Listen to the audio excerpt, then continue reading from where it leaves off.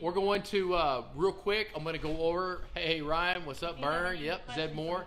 Guys, I want to give you guys the exact, and girls, and youngins, and oldens, and all together, I'm going to give you guys Lake Tawakoni Guide Services settings on our Helixes. There they are. They're all written out right there.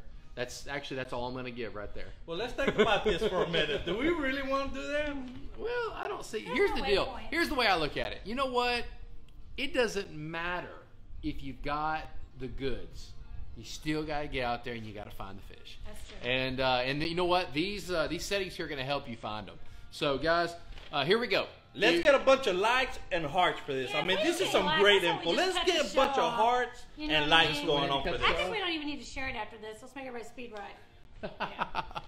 All right, guys, check this out. This is where you're going to want to write this information. John Puckett, you're joining us just at the right time. Guys, what I'm getting ready to give you, I'm going to give you the information you need on your Helix units. Now, if you're running a Lowrance, this is not going to help you, but on your Helix units, both your Mega and your non-Mega units, this is going to be from Helix 9 and up. Okay, your Helix 7, some of them won't work. Do these work for Lowrance users? No. Jerry, it doesn't. Jerry, are you a Lowrance user? I'm just curious. I thought you might have been a Humminbird guy. But with that said, guys, here we go. All right, starting out, first thing I want you to do is I want you to go ahead and go up into your setup and then go into your user mode, and you're going to change it from normal to advanced. Okay, when you go into your setup mode, you're going to change it to the advanced user mode. That's going to give you a lot more options and setting options for you to use. I want you to go ahead and scroll down under your setup, and you're going to go ahead and click Restore Defaults. When you do that, it's going to ask you, are you sure you want to restore? Go ahead and do that. You're not going to lose any waypoints. You're not going to lose any of your saved data. It's just going to restore defaults to your settings menus. And it's going to come up. It'll come up under there and say yes, or it'll say no or yes. And all you do is click left or right arrow. You click your right arrow to say yes. Exactly. Okay. With that, we're going to start with sonar. Okay. First of all, first thing I want you to know on sonar is we're going to choose the high frequency on your sonar. After that, I want you to set your surface clutter to 1. On your 2D switchfire, I need you to turn that to max mode. Okay. I want you to turn your 2D switchfire to max mode. On your water type, I want you to go to salt shallow. Okay. You've got freshwater, salt shallow, and you've got deep. Go to the freshwater, or I'm sorry, go to the salt shallow. I think this gives a little more clarity. It tricks the unit since most of you guys are fishing lakes in less than 60 foot or less. It gives a little more clarity, a little more target separation. Yeah, those stakes I've got them on my mind for sure. John, good. The 1198. A lot of this information can be used on the 1198. Go ahead and turn your color bar off. There's no reason to use your color bar. Your RTS window, but it blips on your right side. Go ahead and turn that off. There's really no reason to have that. On your sensitivity, this is key. Okay, remember we turned our switch fire to max mode. Okay, when we turned our switch fire to max mode, your typical 10 to 11 sensitivity is going to blow it out. So take your sensitivity after you turn your unit to max mode on your switch fire. Bring your sensitivity down to 7 or 8. If you're a deep water fisherman fishing 40 to 50 to 60 foot water, leave it at 8. If you're fishing a lot of water below 40 foot, put it at 7. Okay, you're going to get an incredible amount of target separation, and your max mode is going to give you a lot of detail. Now, here's the deal. With max mode, it shows a lot of algae and plankton in the water column. That's why you got to bring that sensitivity down to about 7 or 8. Let's see those likes. This is some Correct great me if I'm info, wrong, y'all. but that's another reason to switch it to salt mode, so it doesn't pick up as much of that algae and plankton, because it puts it more of a saltwater density than a freshwater. That's a good. You can really tell the difference. That's right. That's exactly right. And there's one thing I did not put in here. Okay, on your noise filter, we're still in your sonar settings. Your noise filter, you got to bring that all the way down to 1. Okay, on your noise filter, you got to bring it down to 1. If you bring your noise filter up, it filters out a lot of the critical information that's in your unit that you need to see. So bring your noise filter down to 1. And I think that is going to. Now I do use color palette number 7. That is Lowrance's. That is Humminbird's original color palette. and I really believe that their original color palette is the best palette. The reds are going to be your hardest returns. The blues and the greens are going to be your lightest returns. That color bar does give that information, but with that said, number 7 color palette is going to be your best color palette. It's their original color palette. It works great. All right, real quick, moving down to side imaging. Guys, if you're using let me explain something real quick. These new mega units that came out, you know, a year and a half ago, came with a very high megahertz. They're over a meg of data that's coming in your frequency. Here is the beauty and the beast, if you will, of these units. These mega units are only designed on side imaging to look out at most 50 feet. Okay, when you're using these high frequencies, they give a tremendous amount of clarity and detail at short distances. Okay, it's kind of like a shotgun blast. It's very powerful at a short distance. It's not like a rifle. So here's what I'm going to tell you. Even if you own a mega unit, and you probably have seen this, if you're trying to scan out at 80, 90, 100, 110 feet, after like 50 feet, your image blows out on both sides. Okay. And the reason it's doing that is because you're in the mega mode. So here's what I'm going to offer.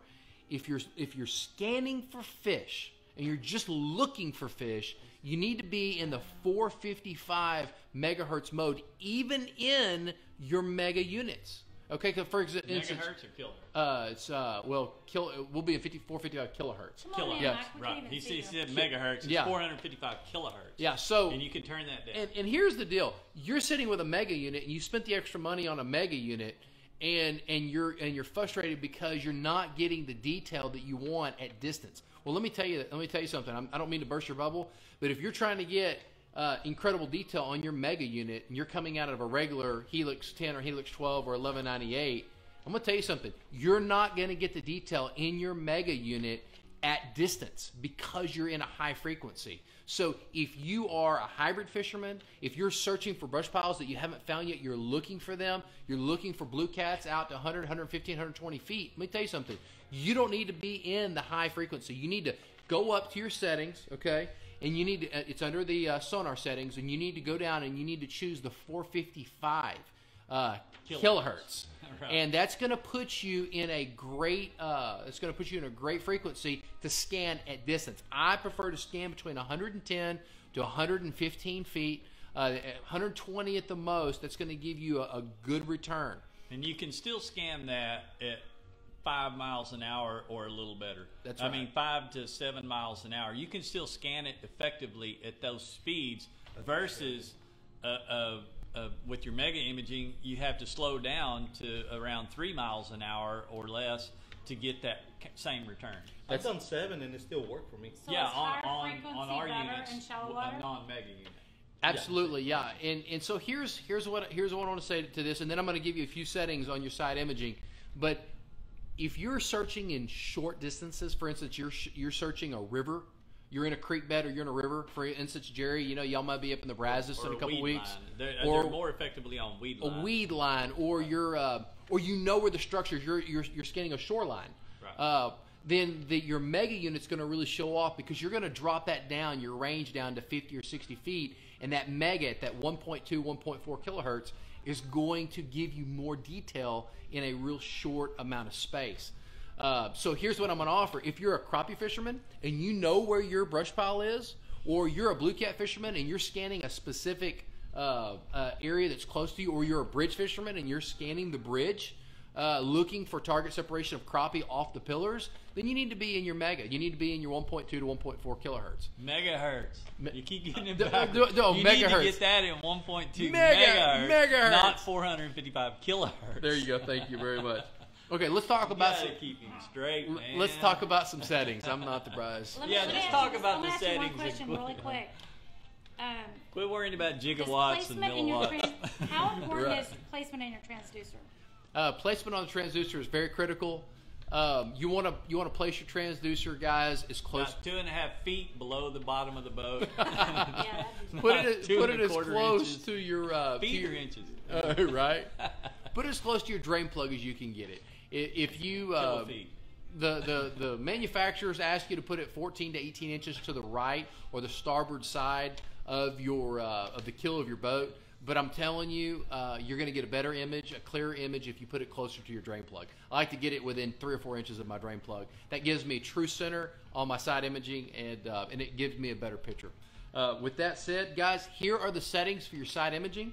You're going to want to run your sensitivity between 14 and 16 on your side imaging.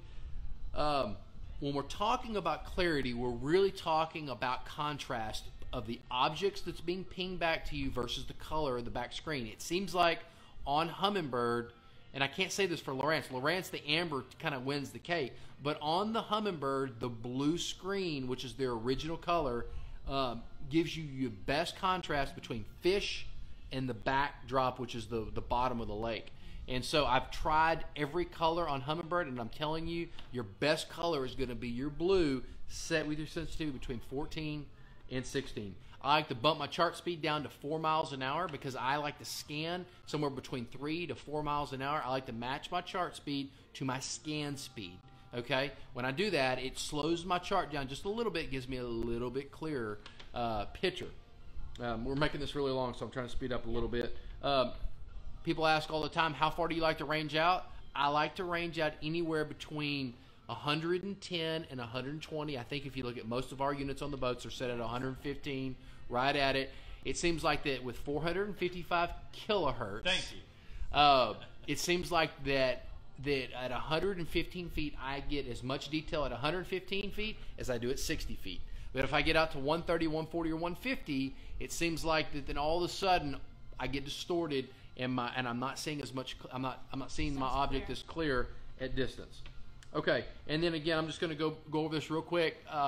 If you're running the mega units, remember to switch your unit because your unit by default is going to come in the mega 1.2 to 1.4 megahertz mega setting. Mega. And if you are searching for fish, it's going to put you at a long herd to only scan out at 50 feet. You need to be scanning at 100 to 120 feet, especially if you're searching for hybrids and stripers. Guys, those fish may be out 100, 120 feet, and if you're only scanning at 50 feet, you're going right by them and you're not even seeing them. And was saying that there's a lot more settings and stuff like that on these units. I mean, they're incredible on what you can really define them to be for your own personal use. I mean, he's just going over some of his personal preferences and stuff.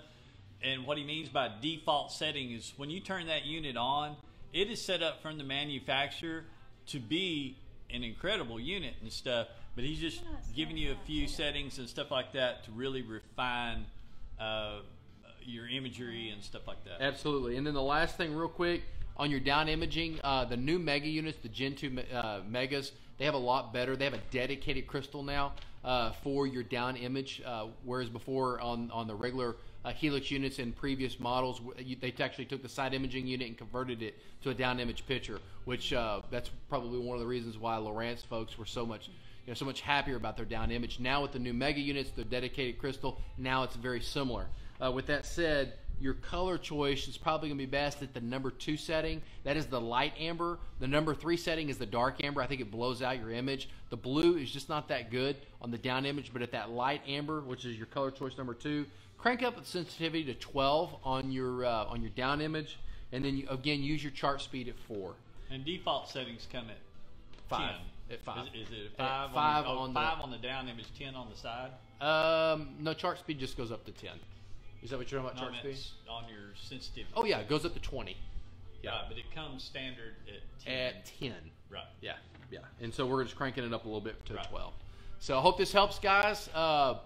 Take these settings, play with them a little bit, but I promise you they're spot on. I set up a lot of units over the years. I use these exact settings on every unit, and I'm telling you, they'll clear up your unit, and you'll enjoy them. So. Well, my settings are different. Let me tell you about my settings real quick. For those guys that like to be behind on my shoulder and peek at my screen, I keep mine in demo mode all day long. He's got it on demo mode, and it loops for the aquarium at SeaWorld. So that's how his reads all the time and stuff. But seriously, if y'all need help on setting your unit up and stuff, contact Michael. I mean, he's one of the best, and he can actually take you out in your boat and help you with setting your new unit up and stuff like that. So that's another option we offer. Do you guys change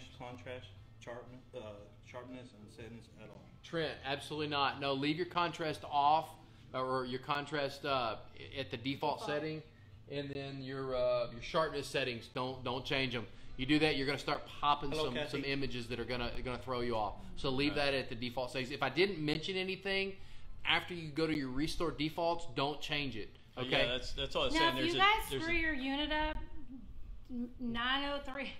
No, just joking. Actually, there is there's a way to always go back to your default settings. That's a good point. You can give me the quick rundown because I don't remember What do how you.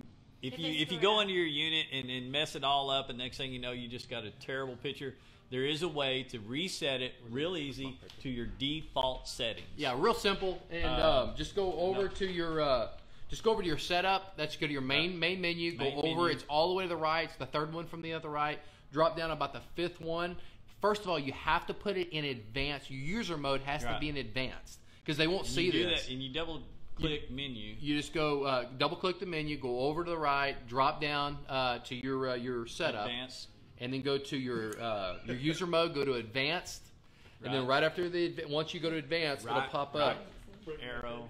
Right, that turns it on to advanced, and then drop down two more, and you'll show the what were you talking about? The How to do the reset. the restore. Yeah, It's the just default. default settings, And and just restore the default. Restore default settings, and it'll come up yes or no, and click to the right. And it'll say We yes. take no responsibility Frank if you McKinney. decide to do this. No, Don't mess I'm telling you, with do us. it. It will work. The good thing is you can always go to humminbird.com and they actually have He instructions does this on how all to the time. reset that. He sets So. people's units up all the time. And we're finding fish, so that's a good thing. All right. Well, Mike, get us out of here and show us how our Thank y'all sponsors do it. for supporting We got us. Shout out to all my everything Latino like done, people out there. all that kind of Before stuff. you guys leave, please hit the like button. Just That's right. 39 people. one person, just guys, Like, hit the like share. button. That would be great. Just nobody's doing it. And with we all- just give you all this Let's information. blow up all the like buttons Come right now. on. Let's get some That's right. likes. Let's get some heart. Let's I don't just see Not a one single like. let's end it with a Not bang. one. Let's see all There those goes. likes and Oh, hearts. there's some. one. They're probably all Julie. All right, so with all this great information and all that We kind of appreciate y'all, stuff, we really do. you know, y'all keep asking questions. We'll keep trying to answer them every week. We're here, so y'all make sure, even if you're not watching live right now, if you watch this later in the week and you have a question, hit it on there and we'll try to answer it. If not, at that time, we'll try to answer it in next week's feed. Or if there's anything different y'all want to see, you want to know more about certain information or anything like We're here that, for just you hit us up. guys, so we Even- feel good about helping y'all. Even like a rain gear that we wear or boots, anything. Sure, because all that's coming up, guys. We got Trophy Yeah. Cat season coming up, Fall's about to- and yeah. yeah, tomorrow we're supposed to have big northwest winds and stuff, so it's going to start cooling off. So thank y'all for tuning in and stuff. Like I said, tonight's program was brought to you in part by these fine sponsors: Pure Fishing, Minn Kota, and Humminbird.